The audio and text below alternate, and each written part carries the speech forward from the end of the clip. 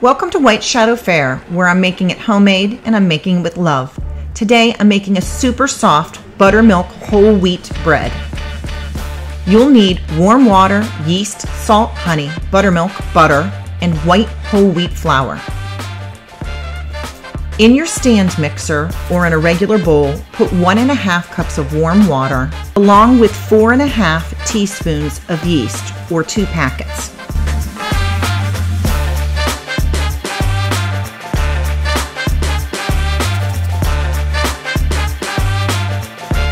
Once you see that your yeast has started to bloom, it's time to add 1/4 of a cup of honey, 1/2 cup of melted butter that you let cool slightly, 2 cups of buttermilk,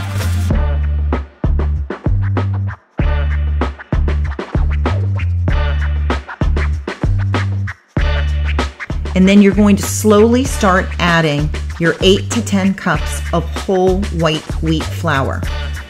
You're also going to add 2 tablespoons of vital wheat gluten. Now that is optional, but it's certainly going to help your bread have more lift. So if you own vital wheat gluten, do add those 2 tablespoons.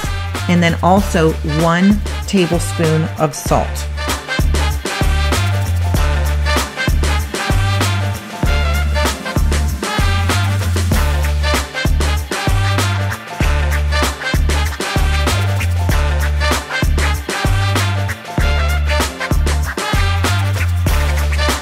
After you've added 6 cups of the whole wheat flour, it's time to start adding the flour in extremely slowly, about a tablespoon at a time, until you get it to the absolute perfect consistency. You would like the dough to be tacky, but not so sticky that it sticks all over your hand. It's a lot easier to add a little bit of flour at a time than it is to add liquid in later on. Once you get to this and you've kneaded it for 5 minutes, give it a 15-minute break. That just gives the wheat time to soak up the liquids and hydrate. Now, after that 15 minutes is up, go ahead and knead this for 8 to 10 minutes, and you are looking for this dough to be nice and elastic and get to the window pane stage.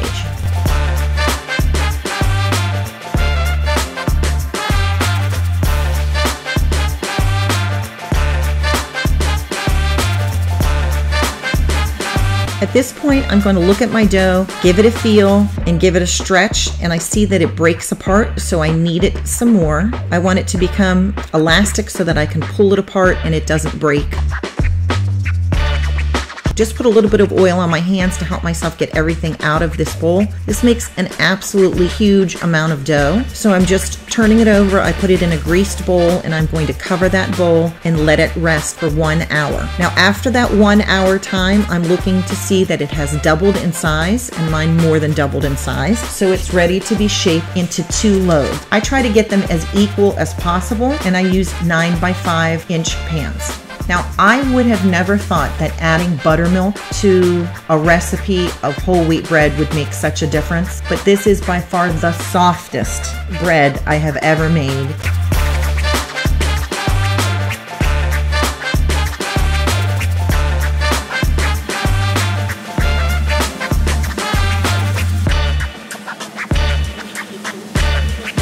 And then I stretch it out into kind of a rectangle, roll it up, tuck the ends in, and stick it into my greased loaf pan. All right, at this point, throw a tea towel over your 2 loaves and let them rest and rise for the next hour. You are looking for them to be about 1 inch above the rim of the pan. Go ahead and preheat your oven to 425 degrees about 15 minutes before that 1 hour is up. And here you can see what they look like. They have domed a little bit and they are risen about 1 inch above the side of those pans. Then they're going to go into the oven at 425 for 5 minutes. Then you're going to drop the temperature to 375 degrees Fahrenheit and continue baking for 25 minutes. I always take the temperature of my bread. It should be somewhere between 190 and 205 degrees. These loaves rose so wonderfully, and after I turned them out, I brushed them with a little bit of butter just to soften the top. And you would not believe, after giving them 2 hours to completely cool, when I sliced them up, they were like slicing into a piece of Wonder Bread.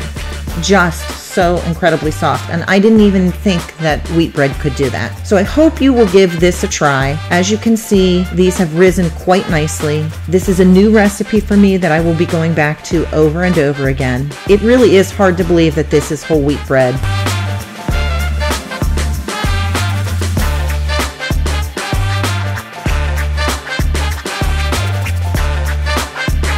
Here I'm just showing you how bendable and soft this bread is. And using that white whole wheat flour makes it appear so much lighter than a normal loaf of whole wheat bread. So thank you for joining me here at White Shadow Fare. I hope you'll give this loaf a try. Please consider subscribing and hitting that like button.